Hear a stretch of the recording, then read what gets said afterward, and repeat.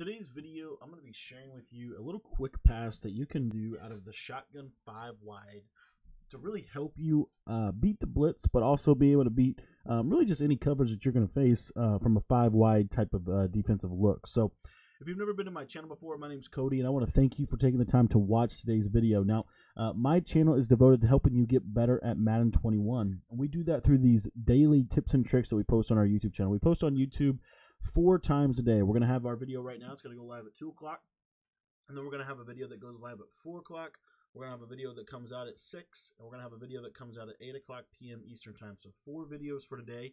And then the other thing that we're going to do for you guys is we live stream every single night on our YouTube channel at 10 o'clock p.m. Eastern Time. So you can come right back to this channel tonight at 10 o'clock p.m. Eastern Time and catch us streaming live and playing with our Discord members. Now, if you haven't already subscribed, I'd highly encourage you to do that. But if you haven't joined our Discord, our community Discord is a really, really good opportunity for you to be able to connect just at a deeper level with the community. It's an app that you get on your phone, and basically it's kind of like essentially a chat room community app. But anyways, if you have not already joined the Discord, there's a link in the description that you can click that will allow you to join our Discord server where you can talk Madden pretty much 24/7 with myself, or you can talk it with the other members of our Discord server. We've got a lot of really good players over there and a lot of really good stuff coming out of that server. So anyways, what I wanted to do today was I wanted to talk a little bit about 5 wide. And I've been messing around with 5 wide. I've been kind of having I would say that I have a love-hate relationship with 5 wide this year. I think 5 wide is really good against zone this year. I really do. I think that where 5 wide, at least in my mind, can be a little bit challenging is when you run it against a press man-to-man look, and specifically a press man-to-man look. And so that's what we're going to do today. We're going to talk about that. And I'm in the nickel package here, and I'm going to show you I think a really good defense for this. A lot of people will use this. But we're just going to show you this, and again, dime 146. I think you're going to get a lot of that if you come out in something like this, especially even if you can audible from it with a back out there, you're still going to get dime 146. But what we're going to show you right now is 245 double A gap. Okay, and we're going to come out in the mid blitz, and then we're going to have the buck zone blitz in our audible, so we can access that really quickly as well. Now, this is a play that's really, really good against press man blitz because, again, that's what I'm running into. When I run 5 wide, that's the one defense that I feel like can give me a little bit of trouble, give me a little bit of a hard time. So what you want to do is you want to have I got the Packers loaded up here. And if you don't know about this, the Packers just signed, or they just updated the rosters. And so I'm going to have Aquanima St. Brown in here. But on head-to-head, if you're using the Packers, you can get Tavon Austin there. Bottom line is you need route running and speed wherever you can get it. Now, if you have to prioritize, my opinion is you want to have your best route runner on the left side of the field, which is going to be Devontae Adams, and then we're going to have Marquez Valdes-Scantling on the right side of the field. And actually, you know what? I'm going to flip that. I'm going to have Devontae Adams on the right, and I'm going to have Valdes-Scantling on the left because of the route I'm going to show you. The audibles I have in my playbook are inside cross, Y corner, dig curl read, and Y cross flood. And then my bunch quads is spacing, inside post, spot, and bunch trail. Now, real quick before we jump into the play breakdown, I should tell you that this is from the Air Raid offense. This is from my Arizona Cardinals offensive ebook, which if you want to get the full ebook, you can pick that up in the description of this video. It's got my full air raid offense. It starts in the spread. It goes to 5 wide. We go to gun 2 back. We go to cluster. We go to gun doubles. I mean, we really get the most out of the Cardinals playbook, in my opinion, with our air raid offensive ebook, which you can pick up in the description. And like I said on other videos, this ebook is something that updates. It's also something that comes with the it also comes with my full defense as well. So my full 46 defensive guide that has the 46 formations, the 3-4 bear, the nickel normal, 3-3-5, nickel 3-3-5 wide, the dollar 3-2-6, all that stuff is in there. The big nickel over G as well. So if you want to get access to my entire scheme, all you got to do is pick it up at that ebook in the description. It's my Madden 21 competitive bundle guide. They're both together. Okay, so now what I want to do is I want to talk about this play. So we're going to come out into play double in. There's other plays here that we could look at, like Wide post is a good one that I actually really like out of this set. Stick, I think, ironically, like most people would, kind of dismiss this play as being, kind of a weird, just not effective.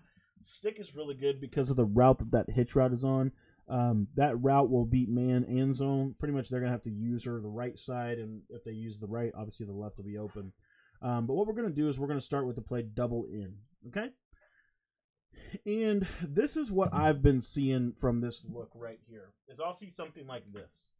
They're going to man align, they're going to press, and then what they're going to do is they're going to run these guys right over these guys right here. Now, what I want you to watch here, and let me just get these guys over. Now, what I want you to watch on this play is watch what happens. Just watch what happens to the outside guys. You see they get pressed. So they get pressed, and you can't throw the ball because the blitz comes in. There's 6-man blitz, basically. Okay? So what that means is, and this is where I really like 5 wide because of the spacing, and this is why this is why spread, in my opinion, is so powerful. If they do something like this, right? This is very very popular. And then what they'll probably do is they'll use this guy in the middle of the field, and they're going to drop into the quick middle to take away anything quick that you might have. You have an opportunity on this play for a really, really good shot, a really, really good wide open touchdown on this left side. What you'll notice is that's a wiggly fade. It's fading to the outside on the left. And so if you have a good wide receiver, just lob that up and click on, and you'll see that you can kind of swerve catch that against man-to-man. And I'll tell you what, I can't tell you how many times I've thrown touchdowns. Now, real quick, if they don't get the press on these guys, then everything is pretty much open. Honestly, seriously, if they don't press these guys, everything is open. With them pressing, though, it can make it a little bit tricky. That's why this route to Devontae Adams is also so important from double in. And what I like to do with this specific play right here is I like to use motion to basically create openings. And so all we're going to do is we're going to essentially turn this into a flood on the left side. So I'm going to take Aaron Jones, and I'm going to put him on a flat. And then I'm going to motion Equanimus St. Brown to the right. You see that because they moved that player, he doesn't go with him, and then you can snap throw that. This is what the spread allows you to do. It's hard. It really forces alignment. And I'm telling you, I'm not kidding you. I played Weekend League last night. We went 7-0 so far. We're going to continue tonight on our stream. But this is the look I got right here. And what people don't realize is when they move a player down like that, they're really not in a good position, because what I can do, I just want you to watch, I can motion this guy to the left, and if they re-man align, repress, you see that the player doesn't move. I re-man aligned on the defensive side of the ball, and I repressed, and they don't move. So now what he's in the position that he has to do is, for the blitz to come in, he has to run straight down to hover over the center. So he can't just jump to Equanimus St. Brown at the snap of the ball. Right? So that's where we can get into some alignment issues if they're pressing you. The rest of the story is this is a sound man beater. This little out, this deep in route that you can turn into an out route is very similar to what you see people doing from the play flood. So now what I want to do is I just want to show you a standard man aligned defense, and now what you can do within this gun spread and what you can do to attack it. Basically, you're watching the user. If the user goes to the right, you're throwing left. If he goes to the left, you're going right. Here he goes right down the middle. So we're going to low ball. These routes to the tight end.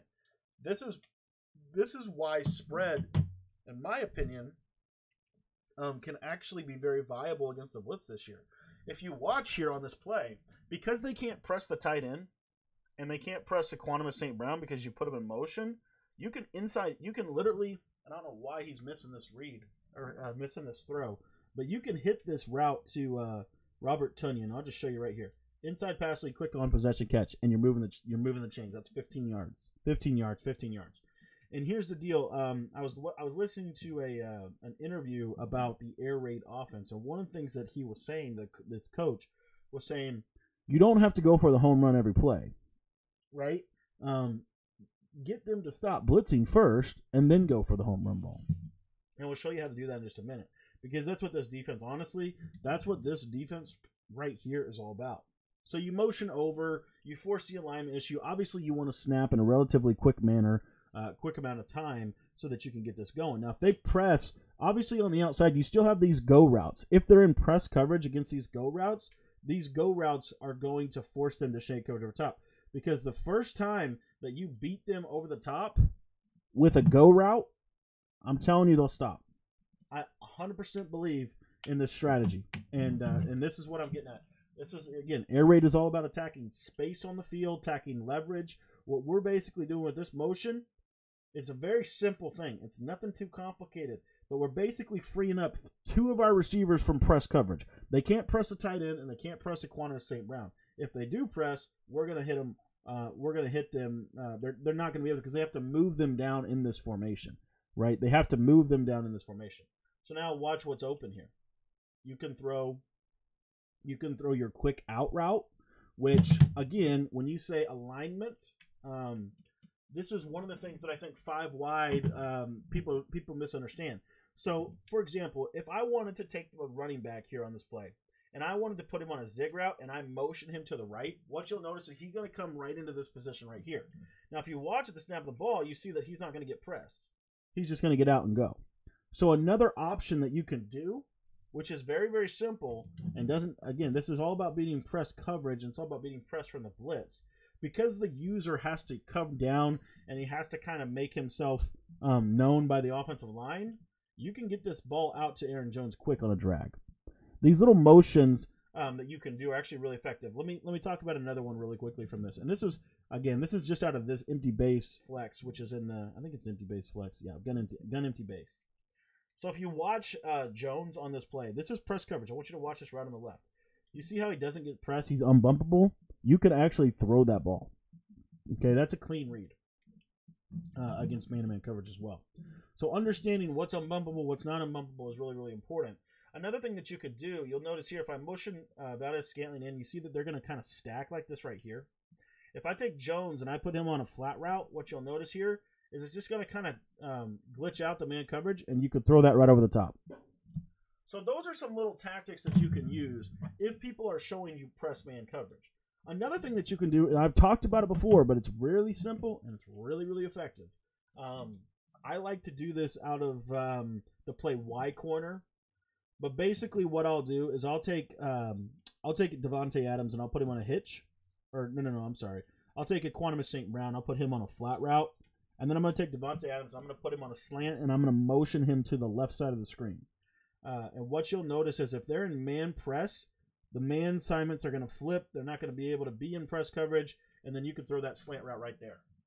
Now, you might be saying, like I probably would be saying, well, if they run man-to-man and they use her over the middle of the field, they're going to be able to stop the slant route. So what are you going to do? Just by getting these routes unbumpable, by getting these routes off of the jam, that's the solution. Let me show you Y corner one more time. And we're going to run the same exact setup. The only difference is what we're going to do is we're going to take Jones and put him on a hitch. And if they're not going to be able to press people, that's going to make things a lot worse for them. And what you'll see here is this tight end, hard right pass lead. It's a man beater. Hard right pass lead is going to beat every man coverage in the game. I've ran that with Chris Cooley. I've ran that with Vernon Davis. I've ran that with Darren Waller. I think I've ran that with Jermichael Finley back in the day. That route's going to win in mutt, in regs, it doesn't matter. Robert Tunyon is able to get open. Mercedes Lewis has been able to get open for me. So you have that option. And so what this starts to really do to your opponent is they can't really blitz you from man coverage, especially from this double in play. What you'll notice about this double in play with this motion right here, if he's in press coverage and he's bailing, the underneath stuff's going to be wide open. They can't come down on the blitz and get back on the post. It's impossible. There's not going to be able to get back on that because, again, you've got to be – this is part of being an offensive player, though. You got to be a little bit sharp with your reads, and that's part of it. But I hope you see what I'm talking about. And this is what I wanted to show you really quickly. Another thing you could do, let's say you're facing a six-man blitz, right? Let's just say you're facing a six-man blitz.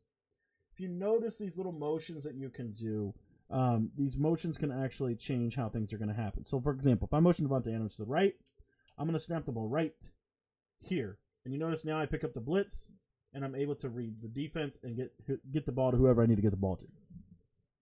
So, you'll understand that. One other thing I did want to talk about really quickly on the press alignment, and we're going to have to back the ball up a little bit because you're not going to see it as much inside the 30, which is why you do get more press man from this.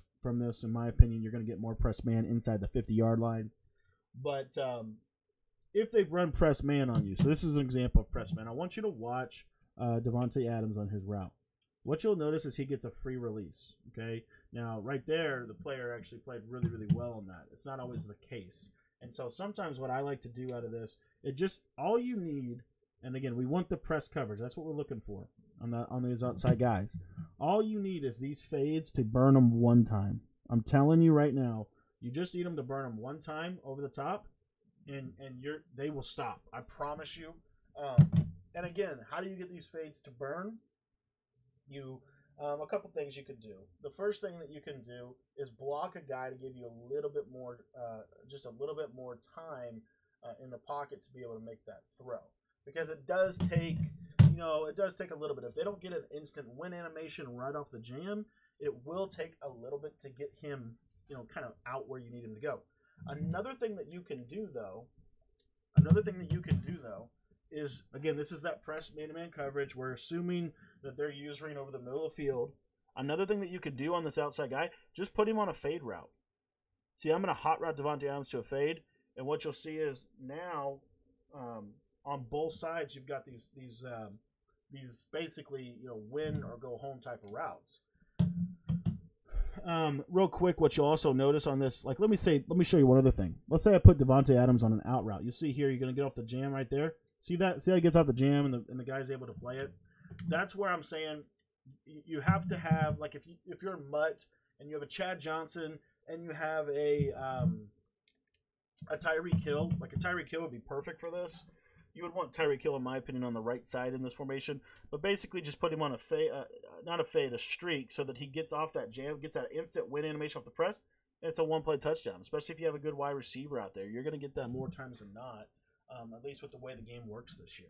So you can use those little slants, those little zigs, those little nicky-nacky type of routes. I really like this. I really like this right here. You're going to in route with a slant. You see they're not able to press on the outside, so I can low ball that in route right at that cut, and right at that cut point is where I can throw it. Another thing you can do, you see how this dig route's going about 15 yards? I can shorten it a little bit. So I could take that and turn that into a little bit of a shorter dig.